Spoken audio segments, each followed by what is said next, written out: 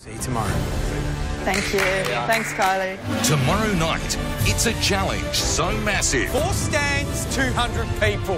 Wow. Our Asian night markets will need the help of 4 world-class chefs. We just don't want to lose, all right? I'm starting to get nervous now. But our contestants will have to dig deep. Nurse. Oh, that flame. This is a disaster. And that's before the Great Wall of people arrive. We're about to be slammed. The pressure is relentless. We're pumping out 20 to 30 meals every couple of minutes. When is this going to stop? But they will deliver food worthy of our top 8.